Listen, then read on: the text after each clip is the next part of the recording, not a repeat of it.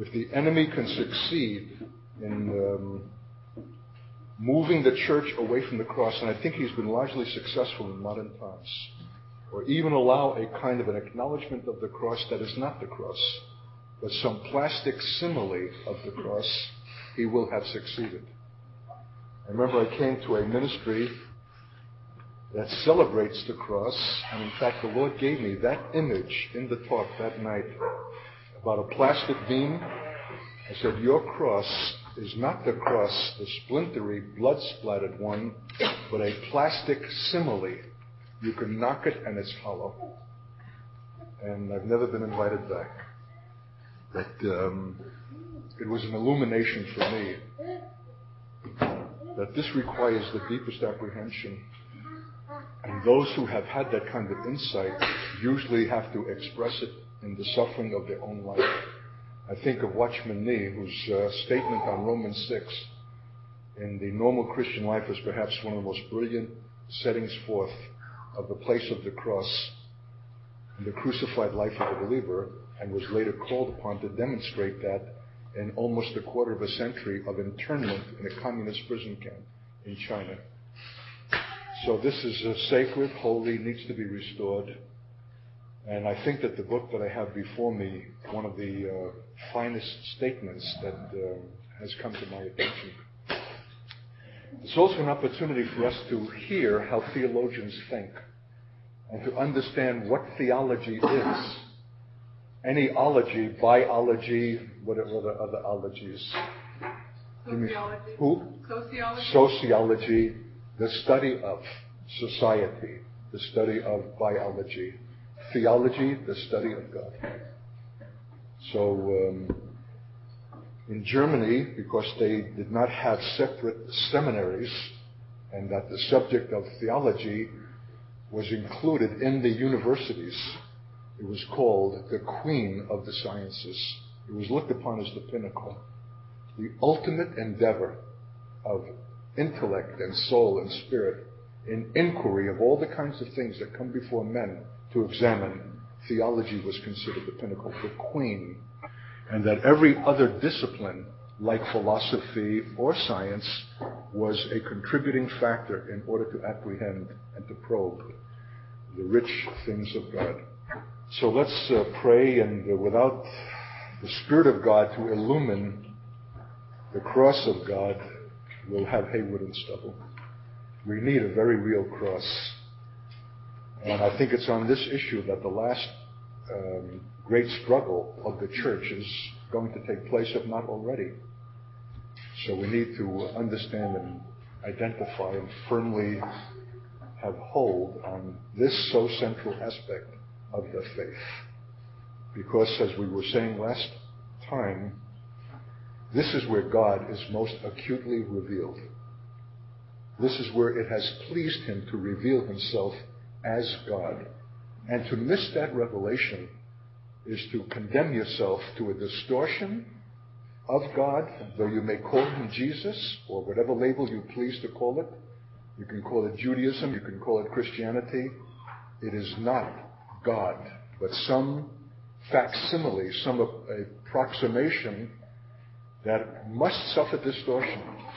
And that distortion and warp will be felt in every aspect of the life. That's why if this is not in its proper place, if this has not come into its pivot with a thump into the hole, dug for it, and become the center, everything is going to be askew. And that's usually the condition of most Christian lives, for the want of this centrality. So little wonder that T. Austin Sparks' book is called The Centrality and the Universality of the Cross.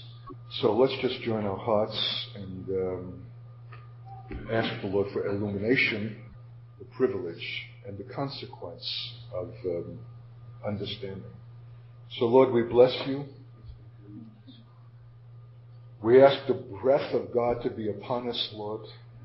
Breathe upon us, my God. Your Spirit, that eternal Spirit, my God, that glorifies Christ and makes known the things pertaining to him, as he makes known the things pertaining to the Father.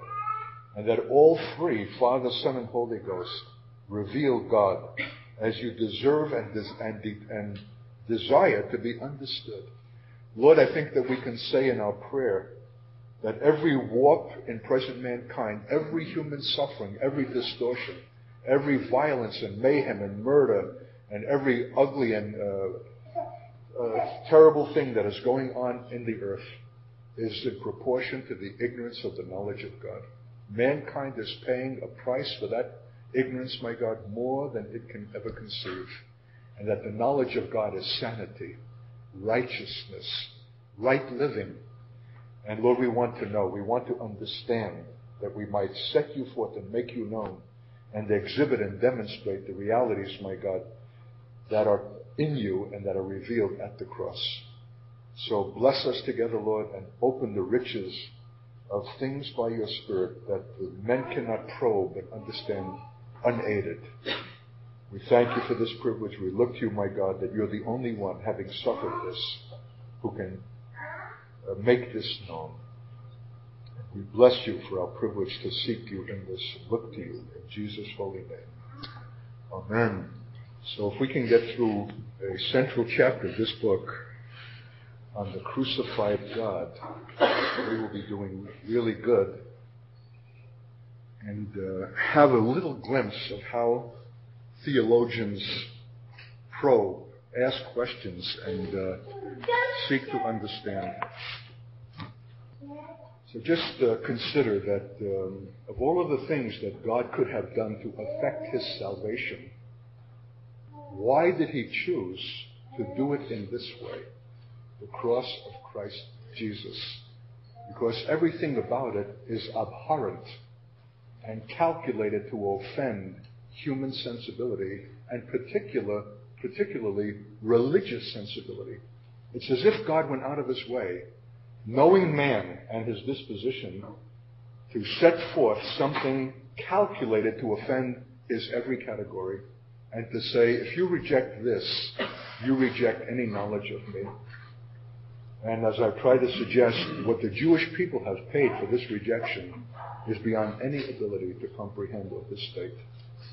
It has left us with such a distortion and such an absence, not only of the knowledge of God, but the presence of God, that we have been an open victim of all of the consequences set in motion by the rejection of this profound thing. If this came at the cost of God himself being crucified, how must he regard that rejection? And what if judgment is not just some arbitrary thing that God slaps on man, but is the outworking of man's own sin? That the judgments are proportionate to our own transgressions. What would be the consequence of this rejection, of this sinful rejection? History has demonstrated and will yet demonstrate how great that consequence is. So Moltmann says that the death of Jesus is a statement about God himself. Not only a statement, but the statement, and an ultimate statement, I would say. Who is this God? And that reveals what he is in himself through the cross. He quotes my favorite theologian, Karl Barth, who says that the crucified Jesus is the image of the invisible God. And that man's thought about a lofty God and being noble and distant is completely shattered by what is demonstrated in Jesus at the cross. I just need to be reminded myself that Jesus himself is God, and God made flesh, taking upon himself the form of man and revealing in his suffering humanity not only what true man is, but what true God is. Because this man suffers in his humiliation, his own experience of rejection, the unbelievable, excruciating physical thing, the torment, the bearing of sin, the turning of the Father from him, is a totality of things that we have not even a word to sum up. It is the humiliation of Jesus, and that's why it's followed by his exaltation. Because he lay aside his deity, because he did not, how does it say in Philippians, strive. Robbery to be equal with God. What? Say that again? He did not consider it robbery to be equal with God. And allowed himself to take upon himself the form of a man and of a servant, and to suffer in that form the death and the death upon the cross, the most excruciating and dishonoring. Therefore God hath highly exalted him and given him a name above every name, both in heaven and in earth. So you have both the enormous humiliation and the enormous exaltation. And that's a principle for us. It's God setting forth not only the revelation of himself, but his way. So the exaltation, honor, anointing, use, service, glory, the things that pertain to God are related to humiliation and going down. The two things are set by God in what was revealed through Jesus at the cross. So he calls this the center of all Christian theology, not only its theme, but in effect, the entry to problems and answers on earth. I don't know if we can see that, and I don't know that I can find any way to say that. I always often say that if you scratch something deeply enough, in the last analysis, the issue is always the issue of the cross. Whatever it is, whether it's in marriage, whether it's in ministry, in relationship, in community, if you scratch deeply enough, the issue invariably and always is the issue of the cross. It's central to everything. And I hope later we'll get to see the issue of the church and unity and being the one new man that God is after is also the issue of the cross. So what kind of man is this that suffers this humiliation and this death? You know that ecce homo, that Latin phrase, behold the man. And man as God would have us to understand what God celebrates as man is not our notion. It's not the macho man. It's the man in weakness. It's the man who gives himself over to this is as true man. It's God's humanity, he says, in the dehumanized Christ. Remember the pictures that we saw in that classic painting? You wonder whether you're looking at a man or an animal. So gnarled, so grotesque in his suffering that he's marred more than any man. So this is charged with irony and contradiction. He's so despoiled as man, so dehumanized, but in that suffering he exhibits God's definition of what true man is. True man is not some macho guy who flexes his biceps, but the true man is the one who allows himself to become dehumanized, to suffer humiliation in obedience to the Father at the cross. That's man. Behold that man. So this utter humiliation to the point of death on the cross is the statement not only about man, but about God. Did I ever tell you that, you may have heard this, when I picked up an article one time, and the title was The Humility of God. And just the title alone made me freak out. I just collapsed, I sagged, and I went down. The humility of God. I'd never thought in those terms. I thought of God as noble, superior, great, powerful, all of the grand adjectives that are true of God. But I never thought of the humility of God. And the humility of God is not just an aspect of his being, it is God. This is what God is. And this is why the Jewish community cannot consider that the Jesus on the cross is their God, because it contradicts their every definition and category of what they would suppose God to be. But God is not wanting men to live on what man supposes God to be, but what he in fact is as he demonstrates what he is. And that's why the cross is the central demonstration. It is the demonstration of the humility of God. A God who will suffer this for man.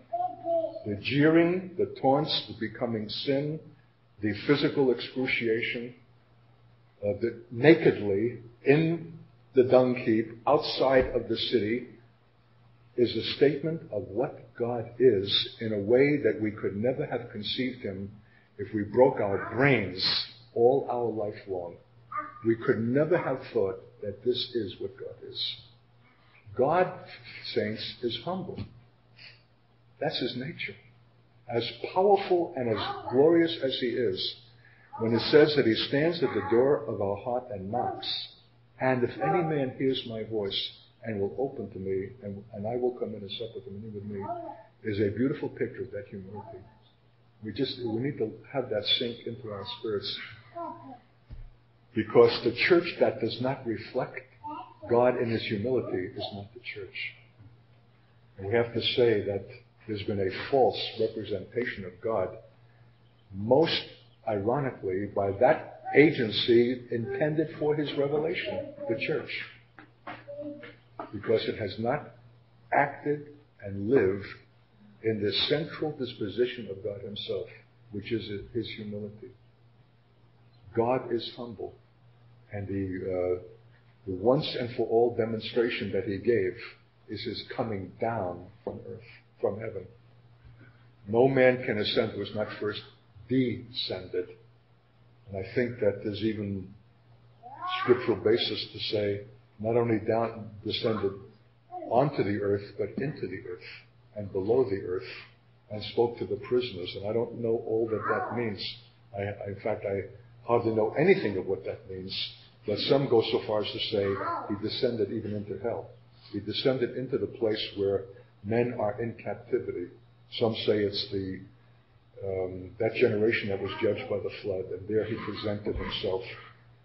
I don't know. I don't want to even speculate about that, but only to say that when God goes down, he goes down. And it's not some momentary act. It's not some aberration. It's not the impulse of the moment. It's an act in keeping with what he is in himself. This is his true self. And it was revealed once and for all in one historic moment in time in Jerusalem at the cross. And that's why it's so central to any understanding of God. The distortion of that, the failure to comprehend that, or the indifference to that has got to be charged, I've said it so many times now, with remarkable consequence. So it's a revelation of God who takes upon himself the form of the man and exhibits this humility and that humanity. This is God, and God is like this. He's not greater than he is in this humiliation. He's not more glorious than he is in this self-surrender. He's not more powerful than he is in this helplessness. He's not more divine than he is in this humanity. Those are not my words. This is the statement of Moltmann. This is, by the way, is theological thinking and writing, probing. What does it mean? Examining and trying to apprehend the depths of things that men would do well to devote themselves. Everything that Christian theology says about God is to be found in this Christ event. This Christ event on the cross is a God event. The event, I'm saying. Here God has not just acted externally in his unattainable glory and eternity. Here he has acted in himself and has gone on to suffer in himself. Here he himself is love with all his being. So for all of the talk of what love is, which is subject to sentimentalizing and different renderings, if we see this as the epitome of the act of love, this self-emptying and giving oneself over in behalf of others in such humiliation unto death, we will have the closest approximation of what love is. How much have we suffered for the distortion of the meaning of that word? So everything comes back to the cross.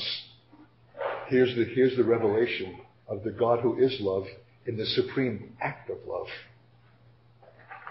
So if you want to know what it is, examine it here. And wherever that is reenacted or reiterated, in the life of the church or an individual saint, that is the love of God going forth. Wherever that kind of self-sacrifice is exhibited, there is God. And that's the exhibition of God that the powers of darkness dread. They would very much prefer a church that is macho, a church that is doing heroic things and carrying on great events and conferences and things like that. The powers of darkness love that. But to see God's own humiliation, to see reenacted again the very thing that was exhibited at the cross, terrifies the powers of darkness. That is another reenactment of God. That is setting forth God as God. And that is devastating to the powers of darkness. And that's how the age ends. When the church, as the body of Christ, suffers in itself the final convulsions of what Jesus suffered at the inception of the church, is again the experience of the church at the end by the same powers of darkness. When the church, so to speak, is crucified, when God allows in Revelation 13 the beast to defeat the church, and the church bears it with the same humility and uncomplaining self-surrender as being its call and the privilege to reenact the glory of what was first consummated at the cross, the age ends. The powers that have been defeated or disarmed are brought to their final and utter end by that once and for all final reenactment. That's the whole majesty and the glory of what we are about. And that's why in all that that God is dealing with us day after day is to bring us to that place. Every time we stub our toe or have a difference of opinion or some episode arises in tension, it's all some minuscule issue of the cross and our willingness to bear with Christ's humility that thing that's put before us, another reenactment. And our failure to do it shows that we've not yet come to that place. And so I need to say also that we must understand that the resurrection is inextricably bound up with the crucifixion. These are not separate categories. The one is integral to the other.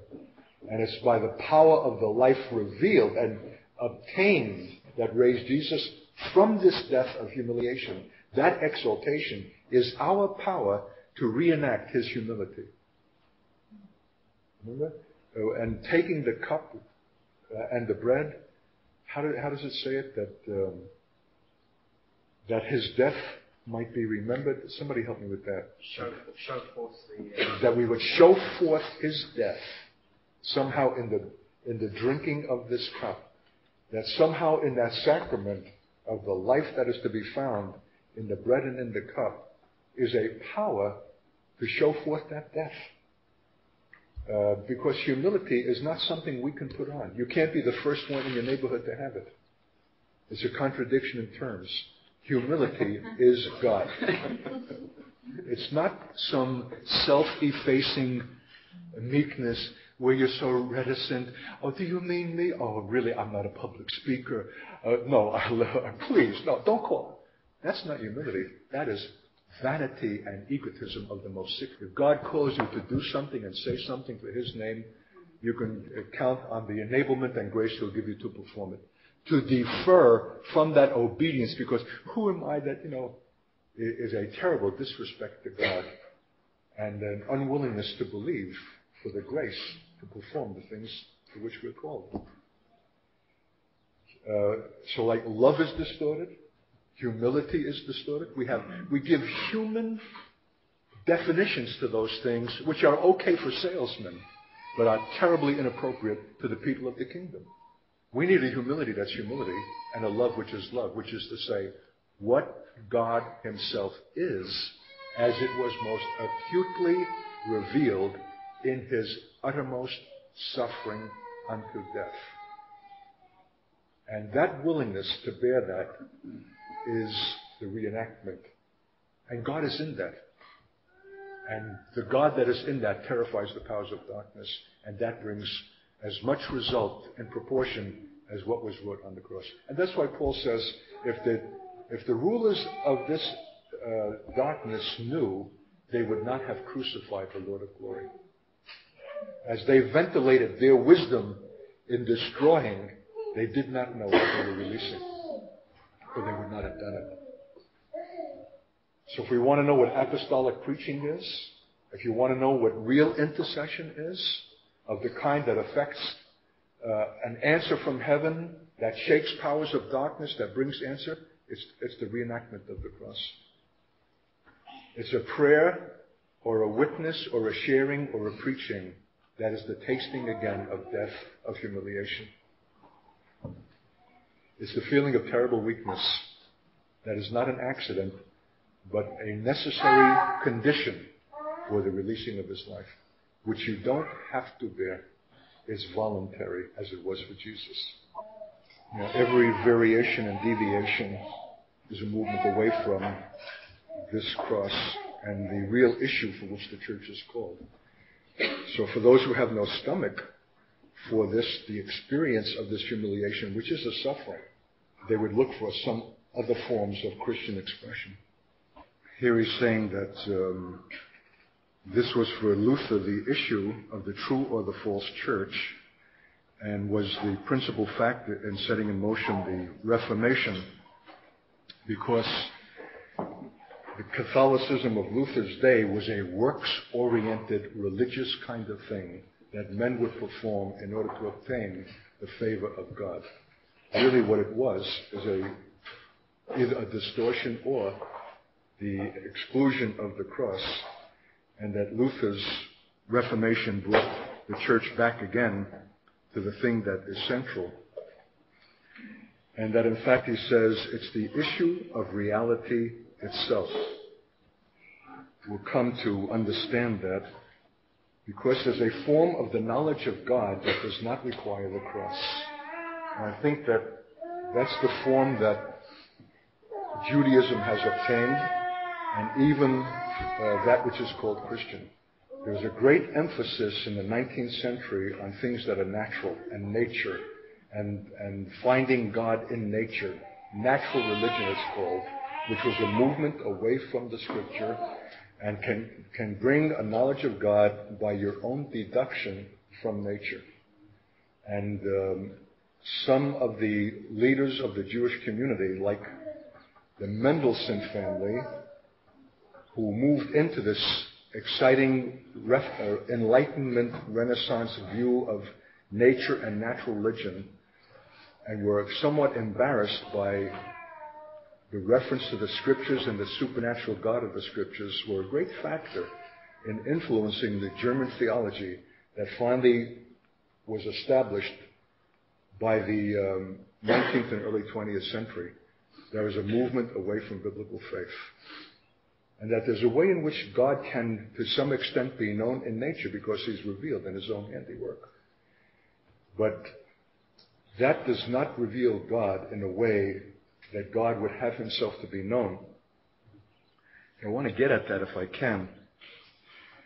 I think that the wrong forms of the knowledge of God will result in a religion of that kind, because the power is the resurrection side of the cross.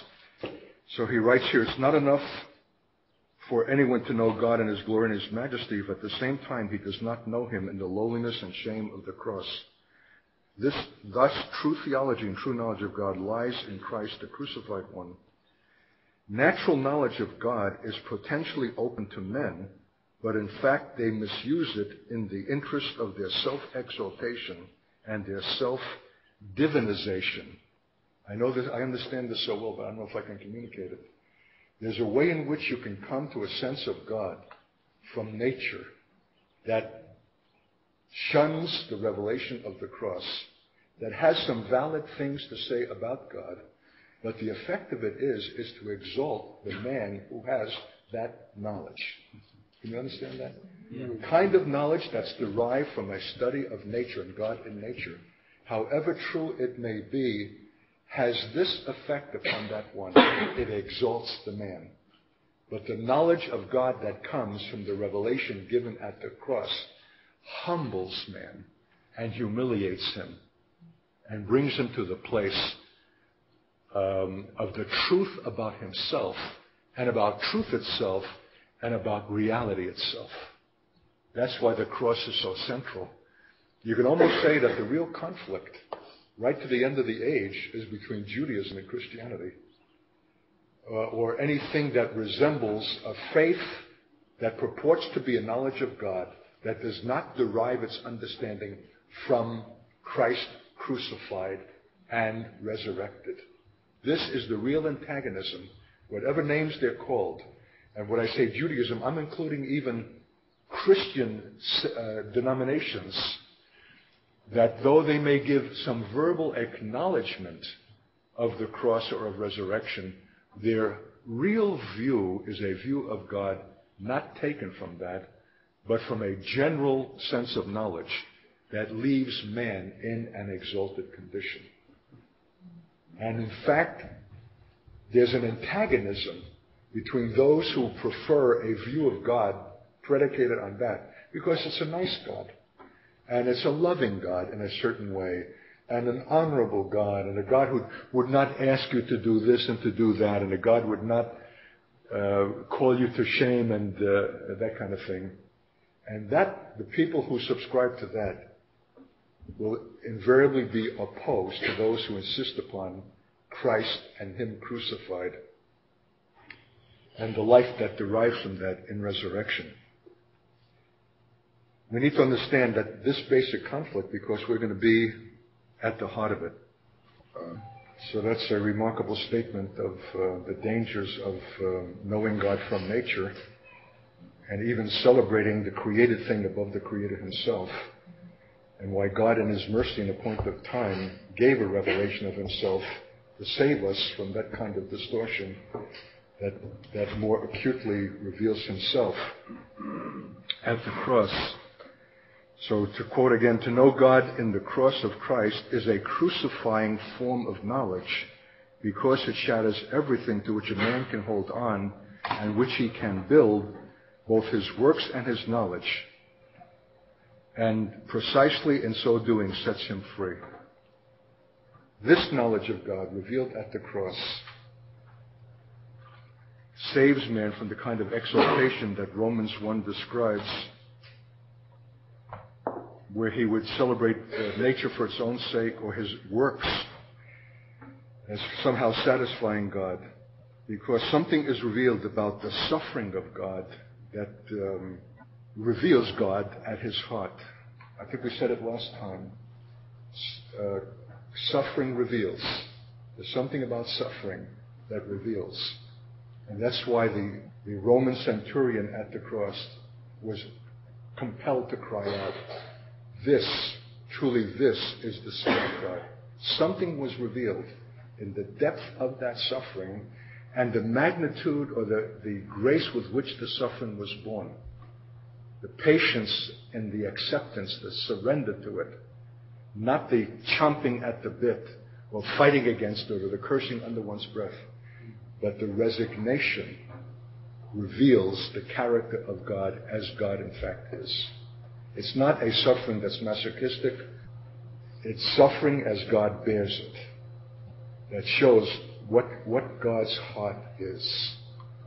And why necessarily that revelation can only come through the suffering of the church.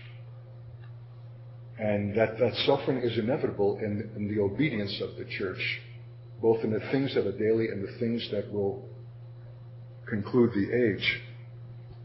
I think about what it is that made the hearers of Stephen gnash upon him with their teeth.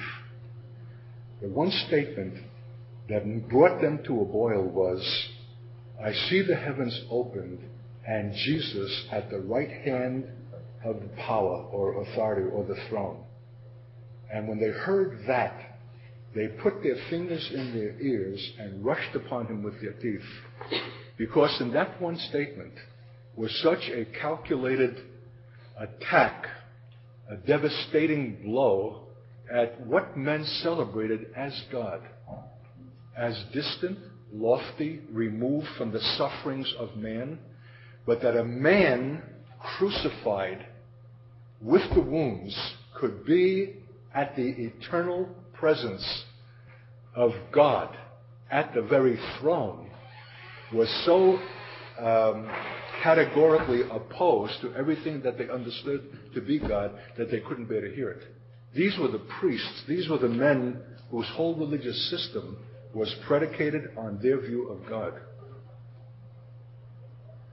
But when Stephen made that one statement, heaven opened to him that he could see the heart of the mystery. You saw the antagonism that came upon him unto death. And that's a capsule thing of why it is that the true church is going to suffer in the last days at the hands of that same kind and class of men, and for the same reason.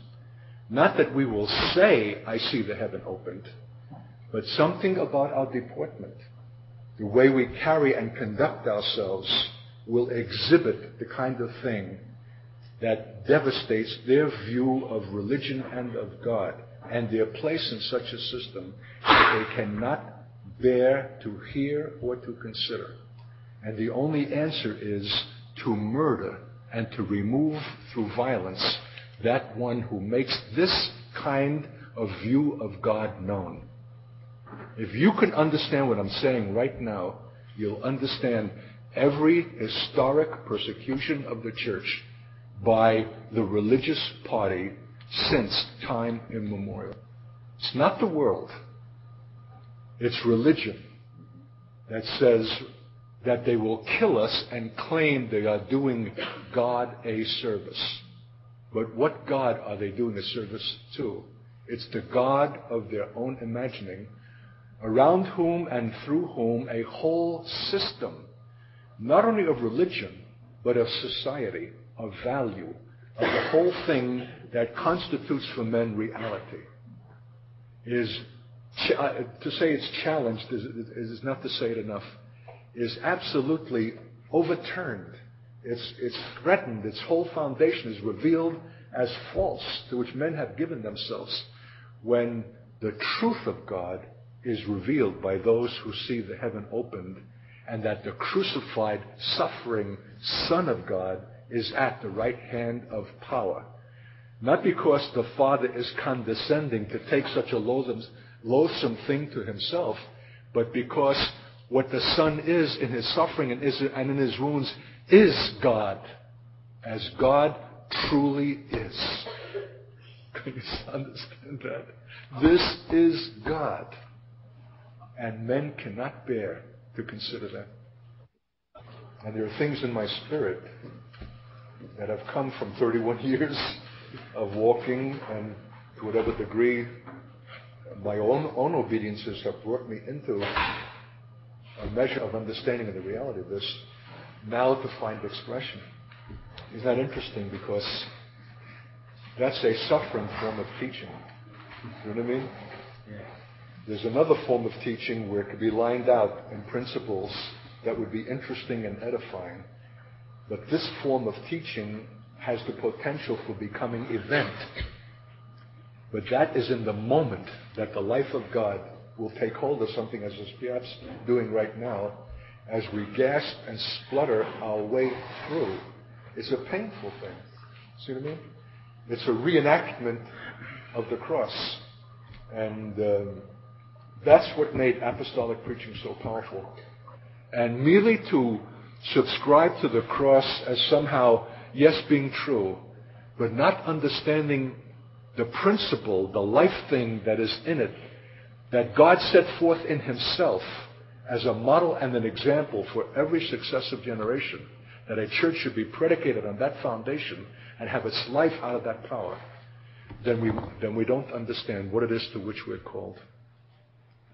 And when some of us have to taste death, or taste humiliation, taste the kinds of things that pertain to us, we think it a strange thing. Going back to what was the cause of Stephen's death, because the first of anything is often the paradigm or the pattern. The first martyrdom contains timeless, profound elements that will be enacted in every true martyrdom until the end. And so what is it that we could understand with Stephen's death? First of all, his statement was not something calculated to please men or to pacify them. He was brought to a place where men were already opposed to him and calling him a blasphemer. So he knew he was already in a place of danger. Instead of speaking soothing things or carefully spoken things that would ease their displeasure, he seems to have rubbed them the wrong way. He goes through a whole history of Israel and shows the characteristic apostasy of the Jewish people, their failure with Moses, right on down. And then he ends, as your fathers did, so do you also. You do always grieve the Holy Spirit of God. He shows an unbroken continuum. And they are with their fathers. And in fact, they're soon going to prove it by what they do to him. But when he came to that one statement, when he saw the heavens opened by the Holy Spirit, Jesus at the right hand of the Father, who is the crucified Christ, battered, wounded, carrying those wounds and the statement of his suffering right to the throne of God that men somehow think ought to be sublime and religiously exalted and different and other than. That was the nub of offense that they could not bear to consider and had to extinguish the life of the man who saw that and depicted it in his own suffering. Can you get that? That's why the church prefers God's man of faith and power. That's why they love personalities that seem to have it all together, who come out from the wings and are resplendent in their authority. And, of course, and you look at them wide-eyed. You're some suffering saint and you're knocked from pillar to post and you can't get it together. And your marriage and your children, and you're this and you're that. But there he is, some resplendent thing other than yourself. And, of course, you're not expected to aspire to be that. Can you understand that there's a way in which the church would like that? Because it does not make a requirement of them. They like to have someone who's exalted and in another place, the mysterious man of faith and power. It absolves them. And they're not expected to. That's why their passivity in the pew and just singing the hymns and the dollar collection plate. And that's a projection of a view of God, who's exalted, noble, holy, different, and other than men. But the God who is a sufferer, like men, and in his humanity, shatters that whole phony, baloney religious enterprise. And not only shows us what God in fact is, but what he's calling us to be, by the same grace by which he was it, through the eternal Spirit. Can you understand that? The world hates the cross, and especially the religious world. And where the cross is in any way resonant in a believer, there's something in the religious world that arches its back.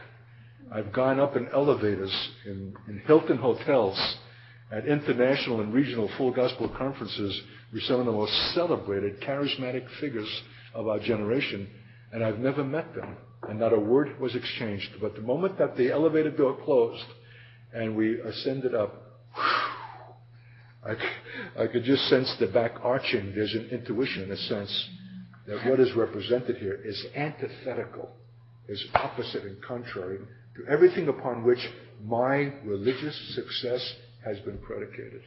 And indeed, as that conference is unfolded, it becomes clear. God has me wearing a cardigan, black sweater, and a white shirt without a tie, and gray trousers, and in contrast to these guys who are splendiferously dressed, and my word comes out like a monotone. I went, Lord, what is this? I'm, by contrast, such a bleak nothing that these men even get up and leave the platform with contempt and disgust. And when you come the next day to have a cup of coffee, there they are clustered together. They're in. They are the in crowd. These are the guys who are with it, and God is with them. And look, and you come in and they give you that kind of a look, and there's no inviting you to their table. You're just a loathsome thing, and you go sit in the corner with your cup, totally out of it. But something happens in the course of those days with your plain and conspicuous presentation, where people come down before God flat in such a transaction, in such a life-changing thing. But unfortunately, those who derided you were not there to see it. They've already gone on. I'm saying those things just to show you classic archetypal oppositions, but the end will reveal them yet more acutely. And we are the people called to the end. And we need to know why it is that we're going to be opposed, and not to blanch or balk at that, but to be steadfast in cleaving to the cross of Christ Jesus, because only it has the power to set men free. And the Jewish people need to be set free from their delusions. A phony church needs to be set free from its deceptions. And the only thing that has the power is the reality of God, which corresponds to the truth of God, set forth in the suffering of God at the cross of God. It's a mode of living and being, and not just a subscription to the truth of it in your mind. He quotes another writer who says that the natural man is incurably religious and hates the cross and suffering. He seeks works and success, and therefore regards the knowledge of an almighty God who is always at work as being glorious and, quote, uplifting. I've had it out with some rabbis. They don't like the idea of a Lord who is in the earth or present, let alone a Lord who is in you. That God would be incarnate in man has got to be such an offense. They want God distant. They want him noble. They want him away from the fray of the earthly struggles and the realities of the life that men know. And they think that somehow that's an uplifting view of God. But the God who is in the midst of his people and incarnate in flesh, the same thing that God did with his Son, that he does now with us who believe. Christ in us, the hope of glory, is the most calculated offense to everything that is religious. So if God is somehow noble, uplifted, and distant, and superior, what would be the character of men who subscribe to that view of God? Noble, separate, uplifted, and separate. Superior, contemptuous, and disdainful of the Gentiles.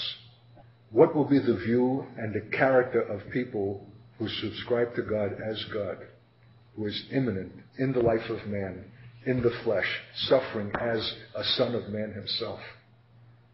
That God is not some high, lofty, noble. He is that. How do I say it? But because he's that and came down, the coming down more perfectly reveals what this God is and what he would have us to be.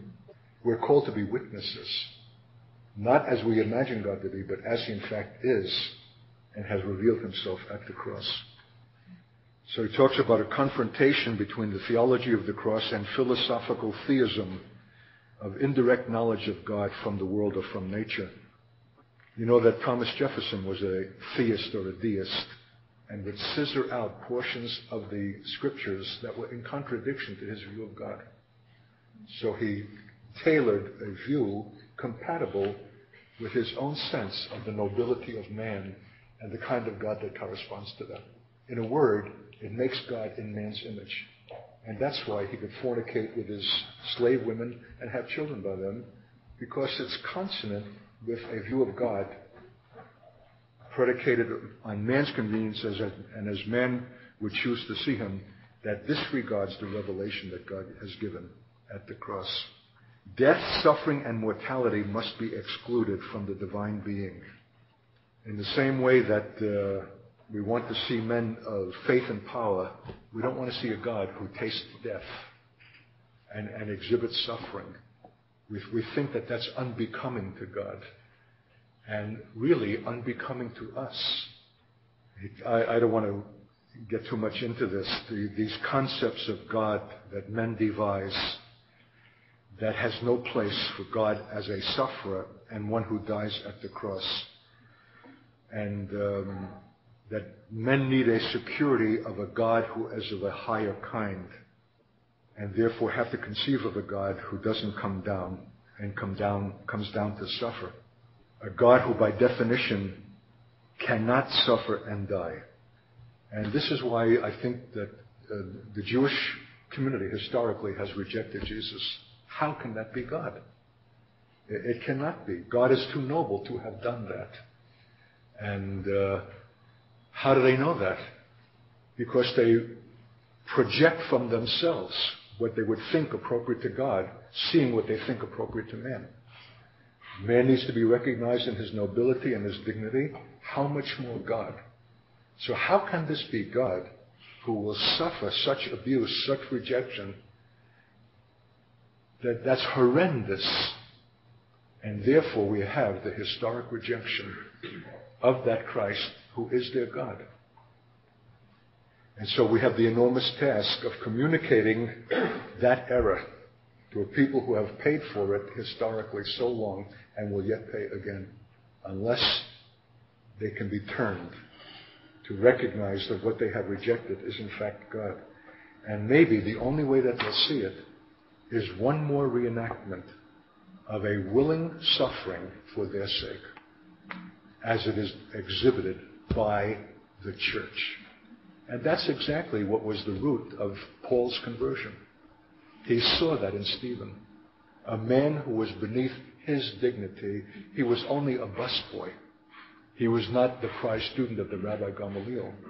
But the way in which that man suffered, the way in which he died, the magnanimity of that death, the graciousness, the last words, Lord, lay not this sin to their charge, so struck Saul's heart that he could not spit it out. It was a revelation of something beyond the categories of religion. It was a revelation of very God himself. What Stephen did was reenact the cross and the suffering for another and the ability to bear it without retaliating. Can you imagine when these stones are coming into your flesh? Well, what happens when someone stubs our toe? Gives us a dirty look, or we think it's a dirty look, or is indifferent to us, or we think is indifferent. My Lord, we go haywire. We can't bear it. How much more when stones actually thud into your flesh, and you can hear your nose bone break, and the blood runs into your eyes and into your mouth, and you're just a battering ram for this process of death. And not once react against it, except to say, lay not this sin to their charge. No man is capable of that kind of magnanimity except by the life that was released by him who suffered it first, Jesus, and whose life was imparted to him who believed and lived in it, Stephen. And now, what Paul missed by not being there at Calvary, he's seeing reenacted before his own eyes for his sake. And though he may not, with his mind, as brilliant as he was, have understood it, the reality and the power of it is incontrovertible. It has got to be communicated, and it is telling. It becomes event, even against the unwilling Pharisee that Saul was, in all of his self-righteousness and his zeal, quote, for God. But what God was it? The God of his own Pharisaical imagining, and not the God who is God, who revealed himself at the cross. Here comes this revelation and finally catches up with him until the resurrected and ascended Christ has got to say, why do you kick against the pricks? Well, it may be that in this first martyrdom for Jews and a supreme Jew, Saul, we're going to see again what it will take to bring the remnant of Israel back to God that concludes the age. It's not going to be by force spiritual. It's not going to be by some convenience of spiritual principles and how to get saved. It's going to be by a demonstration that we missed historically 2,000 years ago and evidently need to see reiterated again, not hypothetically but actually by men who are people of the cross, and who will not only suffer it, but count it all privilege and all glory. Why didn't Stephen feel the thud of the stones? He was so in the heavenly realm already. The heaven was open to him, not just in that final moment of suffering, but characteristically as the man of the Spirit. And there was Jesus rising to receive him, and which implies reward. And the great tribute that one of us prayed for, that the one thing we want to hear when it's time is, well done, good and faithful servant. Imagine to be caught up to the Lord with that great eternal phrase sounding in your spirit, and not shame, but honor, glory, distinction, because you have obeyed God and have suffered in that obedience, and now well done, good and faithful servant. Whether you're a Stephen, whether you're a preacher, whether you're a public figure, whether you're an unseen intercessor, God will honor your obedience and the suffering of it as much as the most conspicuous and celebrated heroes that are publicly employed. The joy that comes with that eternal acknowledgement and the anticipation of it enables us to bear the suffering that precedes it. We need to study Stephen.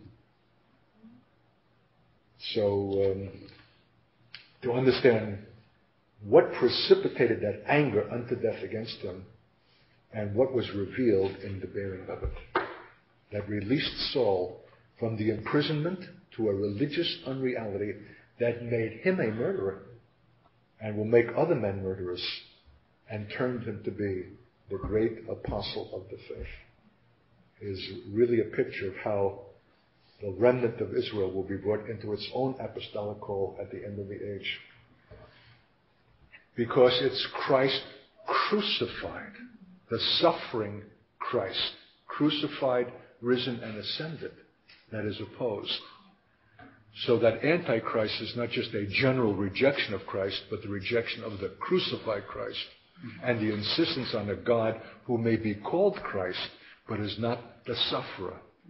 Some celebrated and imagined figure more in keeping with what we think a lofty God to be. So that Antichrist spirit abhors the cross. And this theologian goes on to talk about this kind of religion is at the heart of society. Yes.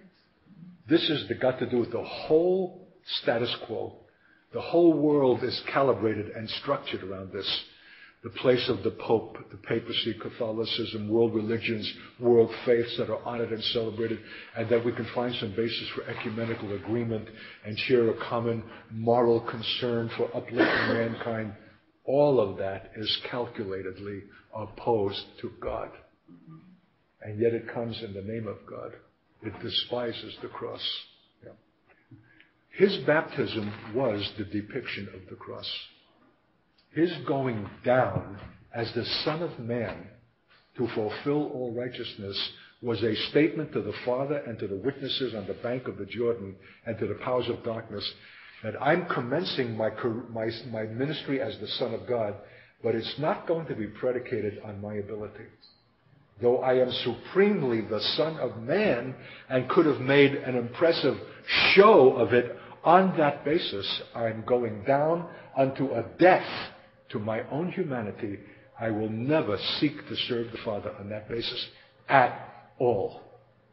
And when he came up from that death, the Spirit of God came upon him as the source now of his life and being and service.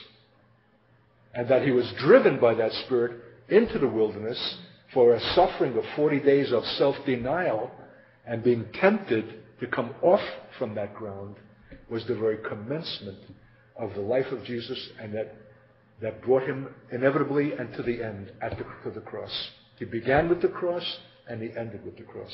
His every act was an act of self-denial. It was a cross enactment. It was the spirit of crucifixion before the crucifixion in fact came. Which is really a statement of how we ought to live and have our being. And in fact, if we're not living that consistently, will we end that? Is the end going to be some kind of magical flourish that we will be able to be Stephens when we have failed all of the previous requirements to give, to deny ourselves, to bear insult, injury, rejection. See what I mean?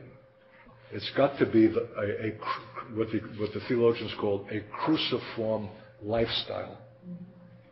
And the name for that, when men do it together, is community. A cruciform lifestyle is community. It's the cross. It's suffering. It's the flesh catching it. And that's why it is rightly rejected.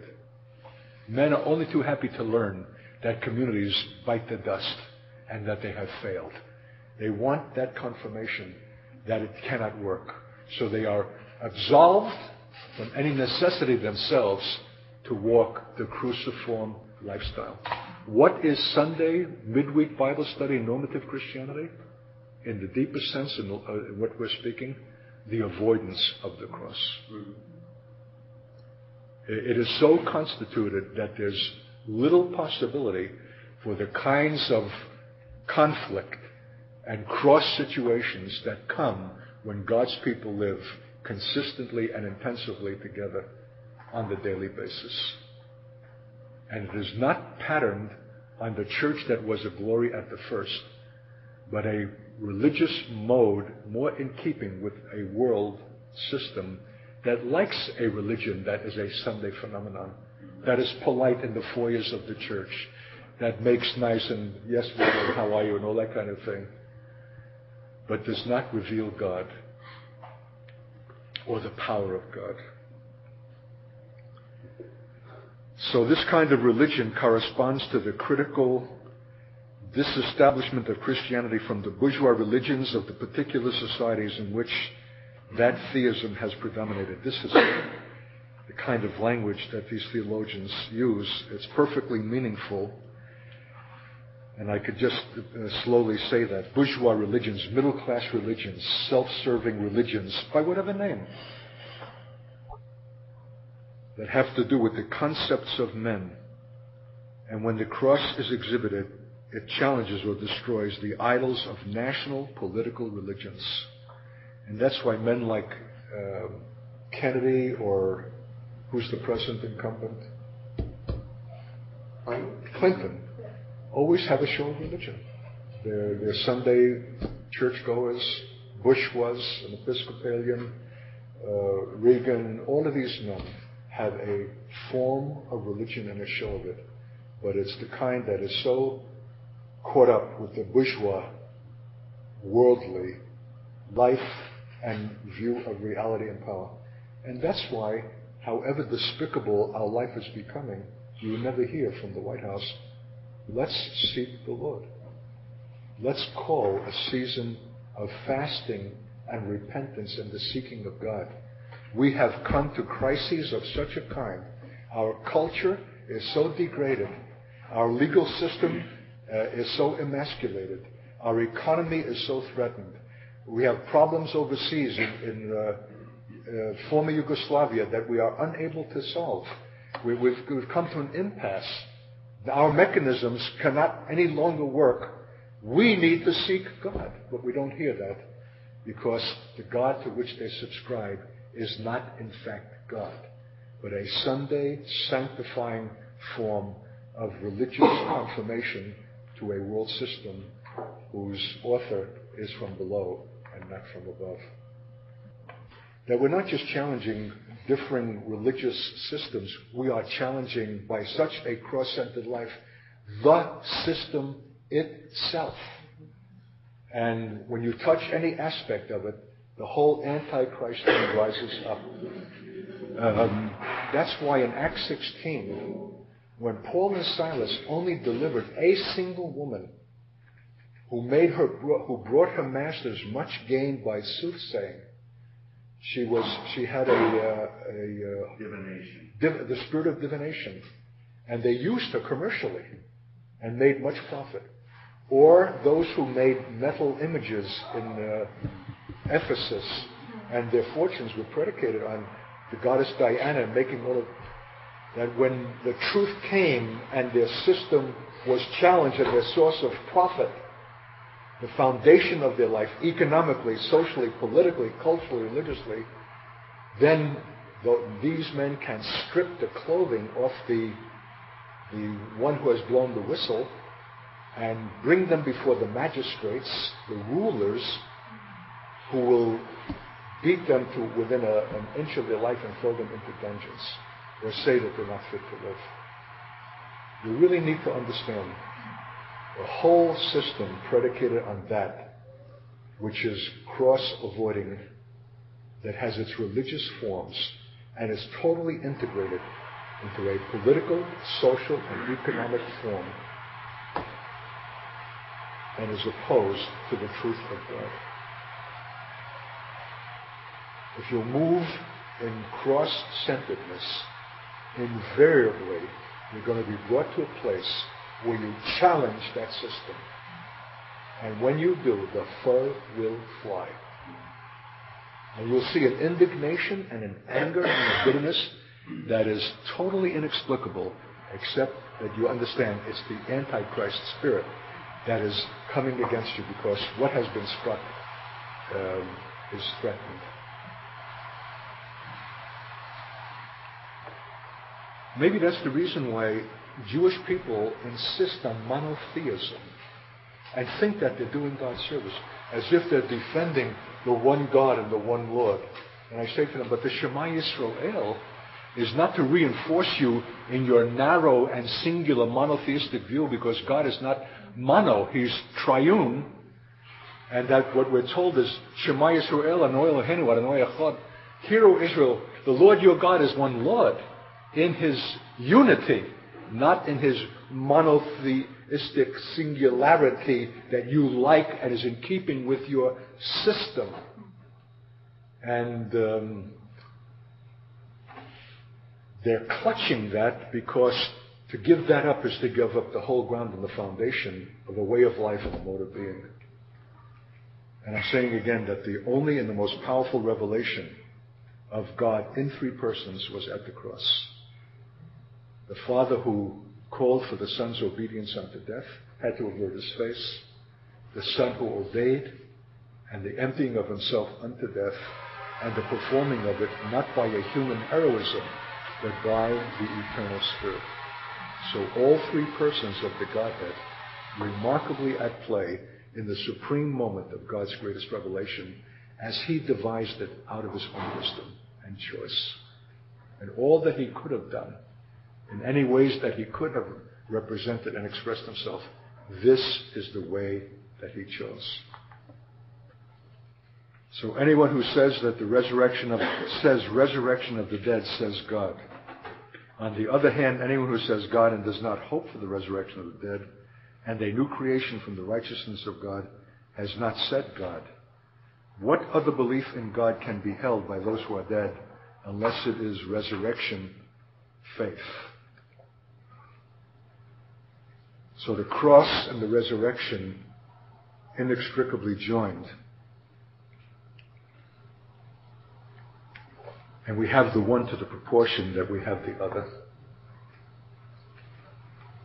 To say resurrection without the cross is only to intone an abstract term. It has no power, no cogency, no penetration. But to say resurrection because you say cross is to have God and to exhibit God, and to have the hope of God, and to have the resurrection faith. So can we have such a faith in an abstract way without, in some measure, experiencing what is represented at the cross? Can we know resurrection power without cross humiliation and emptying? And that's why I just want to end it, leave this foremost in our hearts. To hold this abstractly is to do a disservice to God. It would be better if we had never considered it than to make this another religious fad, another employment, another playing with terms, creedally, a doctrine. God has called us to an awesome reality, And he did not offer it to us in some abstract way by having it in the Scripture as a principle. It's in the Scripture, but it's descriptive of what he himself set forth in his own suffering. It was God crucified. It was God who became man, that he could suffer as a man the humiliation in obedience to the Father that makes a man, that makes a man true man, not in the distorted visions of men as the world pervades it, but as God makes him known. This is man. Behold the man. When you behold the man, you behold the God. Because God could never have revealed himself abstractly, but only in a man who is obedient in his humanity unto death. And that's why the end of the age waits on, again, the same revelation. Not abstractly, not verbally, but in fact, through a man, a corporate man, the body of Christ, willing for the same emptying and the same going down as was exhibited by the first, calling many sons to glory through the same way in which he was exalted and obtained glory through his suffering unto death. And everything now, and in these days, in all of our days, is given of God to that end. The cross life waits to be affirmed and to be embraced. Not some morbid way to, Lord, this is truth, this is reality, this is life. The world is at enmity with you. There's a tremendous demonstration that yet needs to be made in an unbelieving world that is not impressed with our phony baloney. It needs to see God as you yourself exhibited him once in point of time and need again at the end to do it again. Be assured you're not only going to be tested, but you'll be mocked. And you'll be mocked by those who are, quote, in the faith and closest to you. So you're in that terrible tension of wanting to throw the whole thing over and not even make the pretense of an attempt at the reality. So much do the powers of darkness despise this centrality and want to bring us to a place where we ourselves would be contemptuous of it and cast it over and make our surrender to something of a lesser kind, of being good Christians, even charismatic and making no pretense about the cross. And that would be tragic. So we need to pray for each other that we would be steadfast and recognize this centrality and welcome its restoration and welcome the testings and the humiliating stumblings and failings until this thing is established. We will be able to be the Stephens of our own generation. So, Lord Jesus, precious God, we make that a prayer. This is anything but a definitive or exhaustive statement of the centrality of the cross. It's a first statement.